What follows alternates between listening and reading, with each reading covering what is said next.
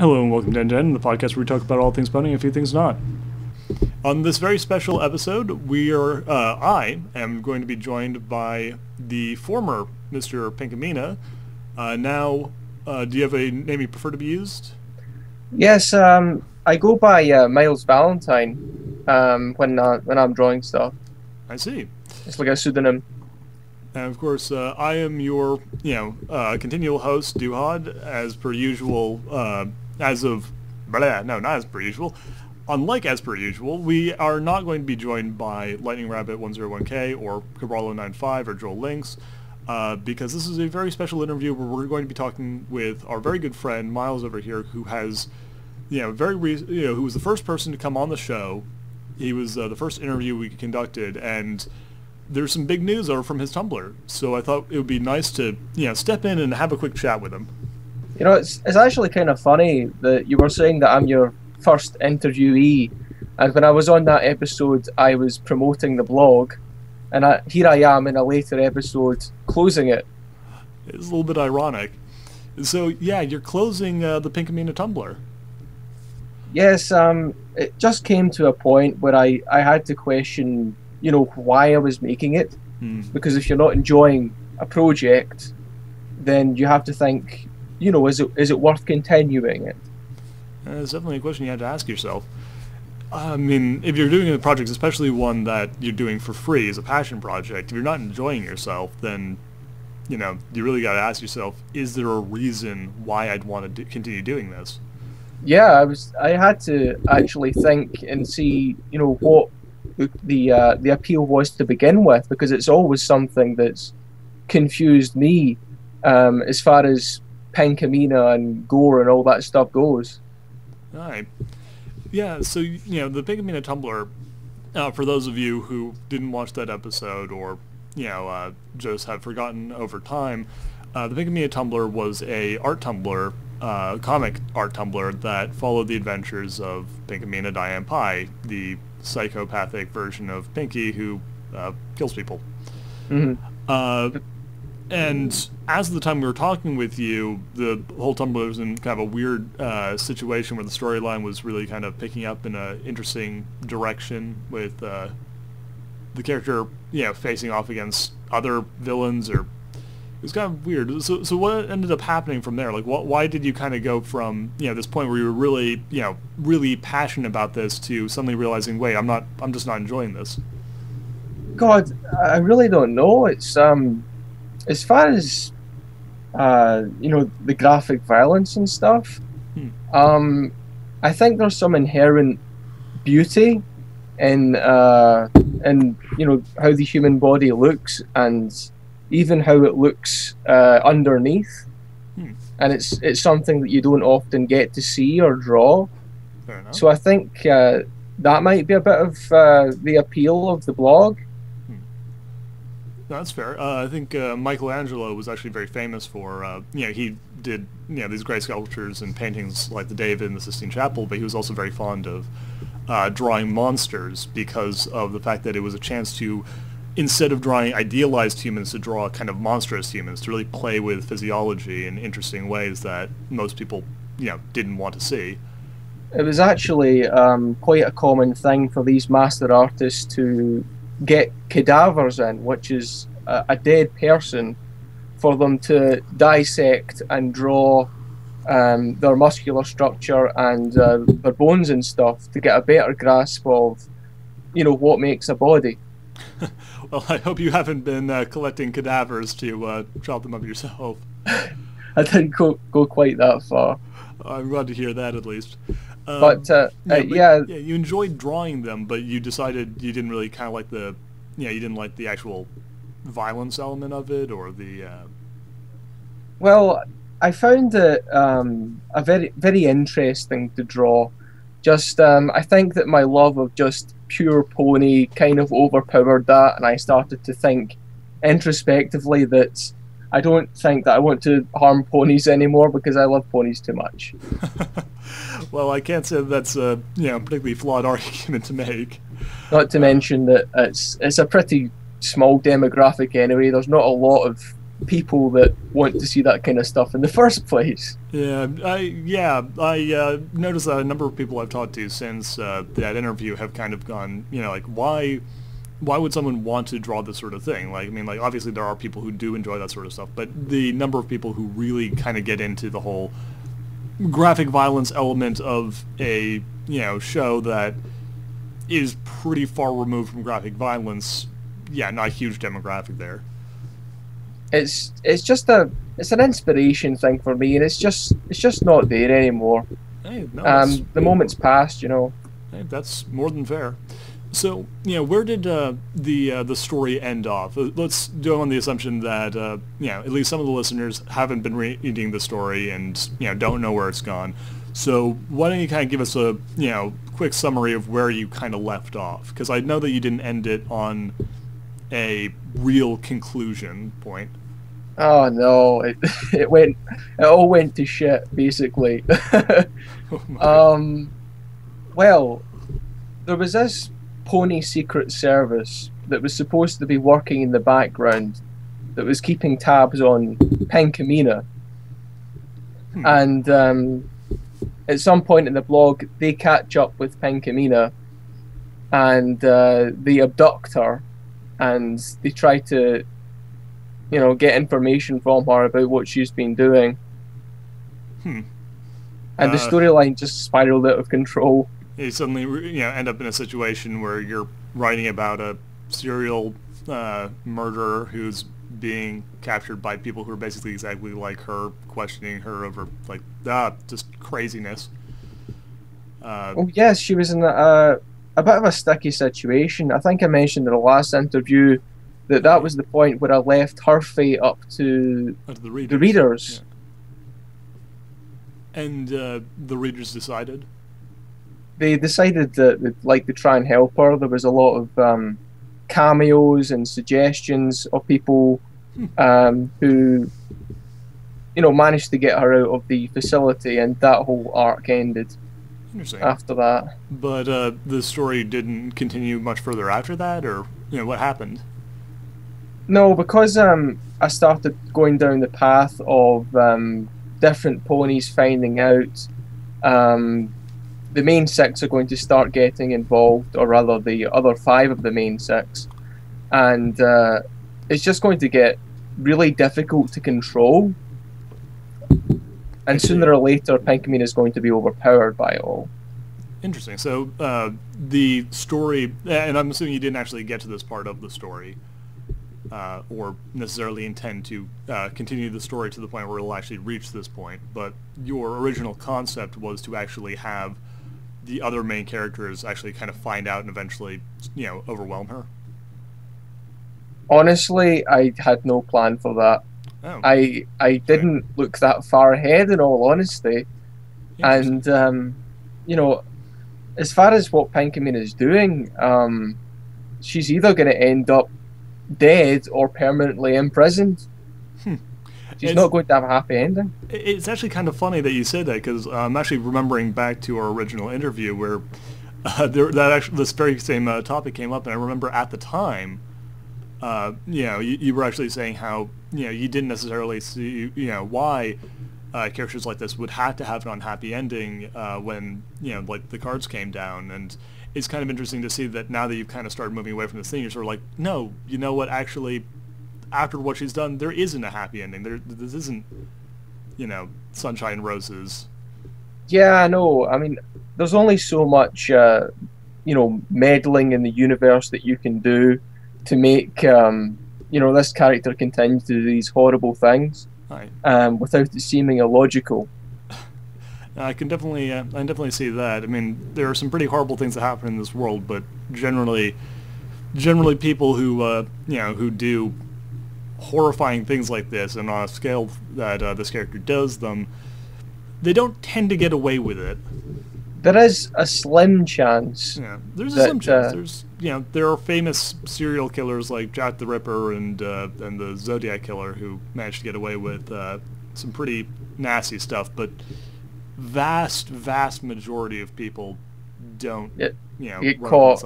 They don't run up into the sunset.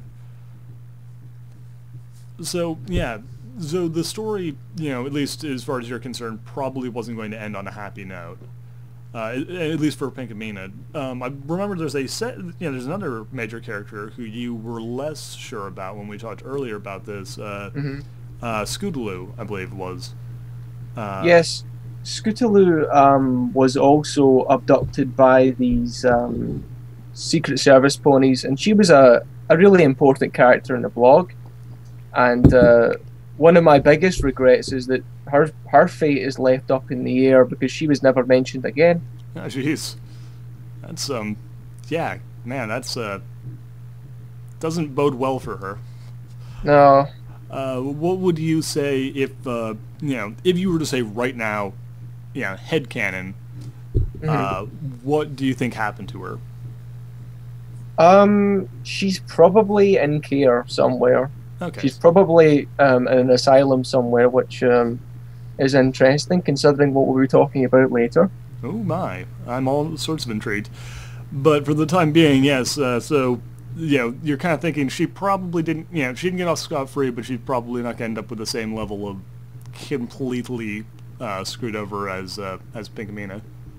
No, I shouldn't think so. That's good to know. Always, always nice to know that the kids make it out all right, or relatively speaking. But even though I did sort of screw up towards the end, I still consider this, this project a success, I think. Huh. Hey, you made a really wonderful tumbler that people obviously really cared about. And, you obviously had a lot of fun while you were doing it, even if it kind of dried up by the end. So, certainly not a failure.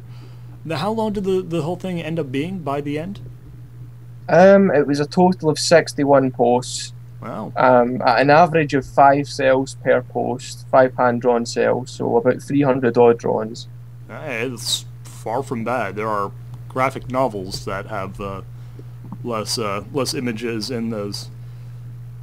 There's a lot of people that I interacted with, or rather, that they interacted with the character, that had a lot of fun, and that's the main thing, I think. That's the important thing. Again, as long as people are enjoying themselves, then you've clearly done something right.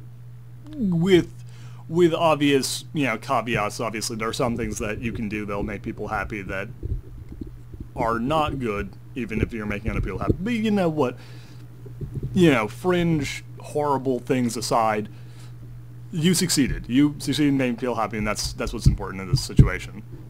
And I just wanted to, expand in the Pinkamena a little bit as well, because the cupcakes was a little bit bland, I thought, when I read it. That's one way of describing it.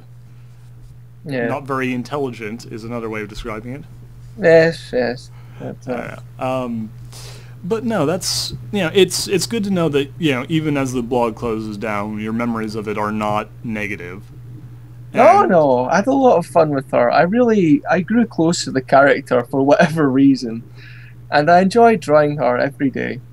Do you think you'll ever do anything else with this character or this blog in future? Not necessarily continuing the storyline, because once you kind of put a storyline to rest, unless you really have a real passion, later on to come back to it, most likely isn't going to go much of anywhere. But yeah, you spent so much time with this character and the stuff. Do you think you'll, maybe still do drawings or possibly do something else with this character in a different story or something? Or are you pretty sure you're done with the Pinkamena character?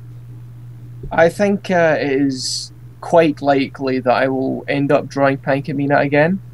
As you say, it is not going to be a blog. I'm almost certain that I'll never do a Pinkamena blog again. But as far as the project goes, I like to make a souvenir of a project. So I might do like some bits of digital art just to remember the project by. Hey, that's more than fair. I know if I put as much work into a project as you have, I would definitely want to have some sort of souvenir for it to remember it by. Yeah, just slap it on my wall and remember it. That's not bad. That's not bad at all. But you mentioned earlier that that this wasn't going to be the last project you were working on, and you left a tantalizing hint that something involving Scootaloo's eventual fate in an asylum may have some sort of connection to said further endeavors. Yeah, you could say that. Do you have anything you'd like to, hint at in terms of, what you might be working on next? Well, yes. You see, I'm thinking about doing another tumbler. Nothing certain for now, and it's not going to be as dark as the Pinkamena tumbler, but still fairly dark.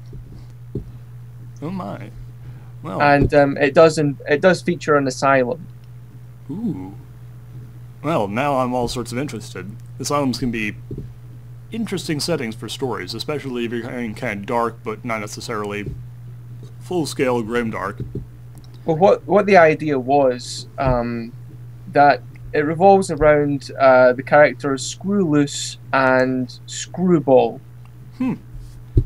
How interesting. You're familiar with those characters? I believe so. I believe, just for the record, Screwloose was the barking pony from the Read 'em and Weep episode. I'm pretty sure that's the name of the episode. If I'm wrong, sue me.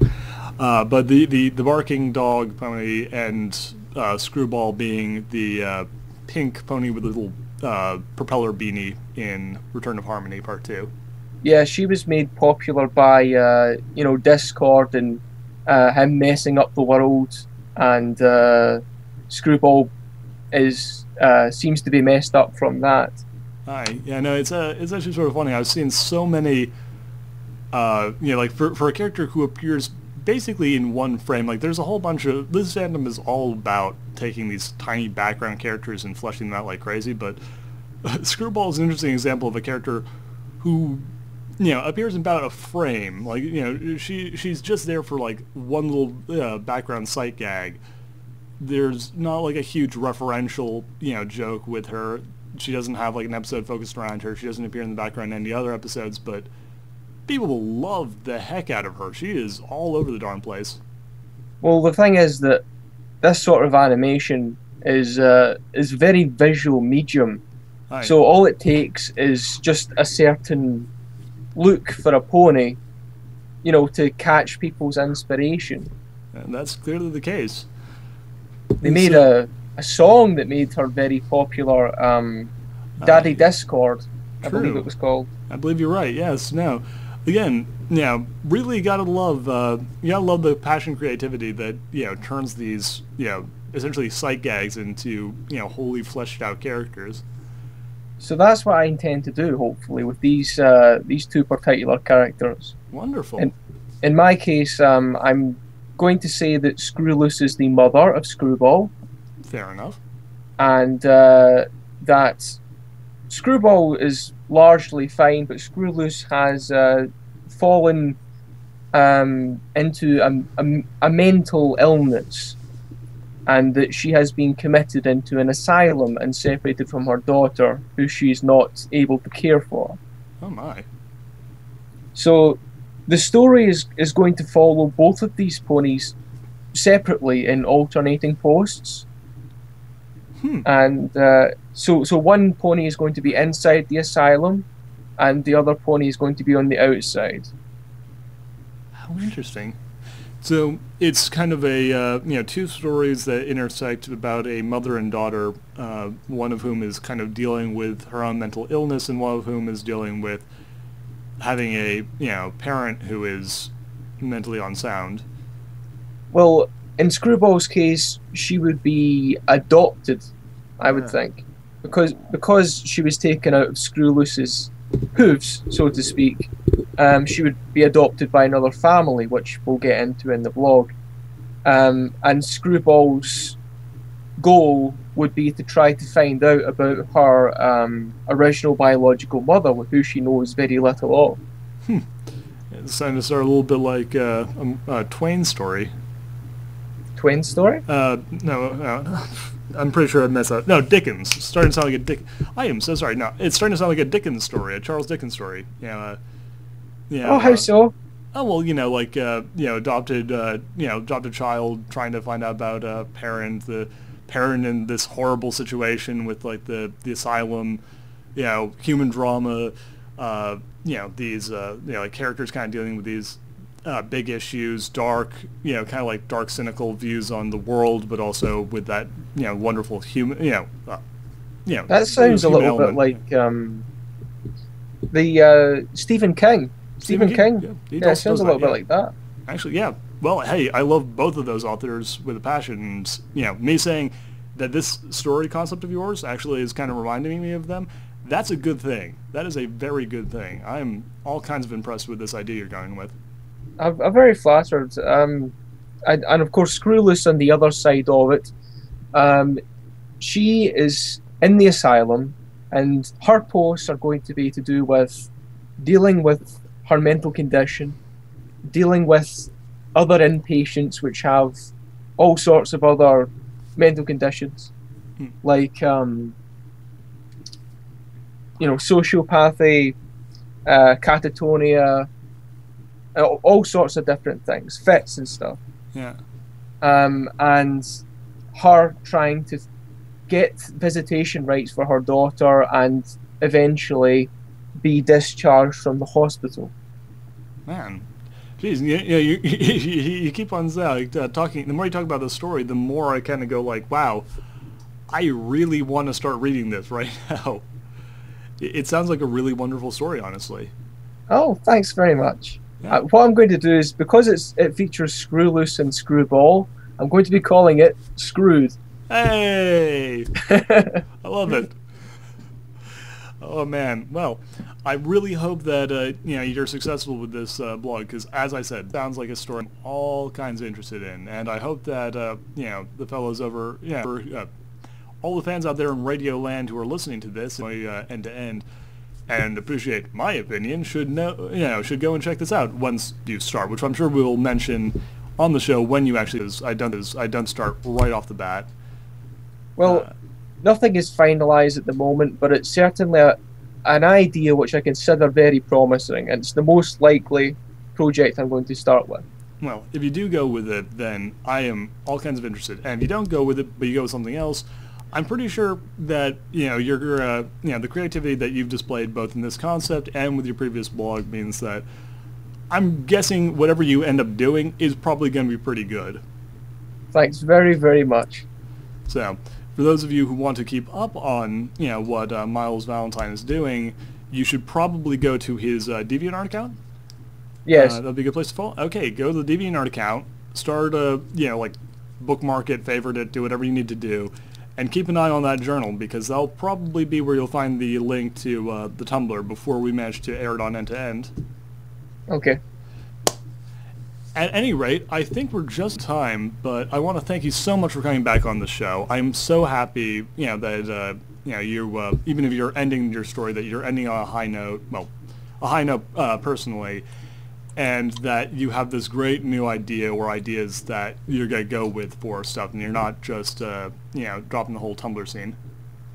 No, I think I'm going to take another the apple pie. Well, whatever you do, I'm sure it's going to be wonderful, and I'm absolutely certain that we're going to be, bringing you back on to talk about it just as soon as you start up, because we always enjoy talking with you. Okay, thanks very much. That's very nice. For End to End, this has been Duhad talking with Miles Valentine and reminding you to go over, check out his DeviantArt account, and stay tuned for more End to End. See you guys next time.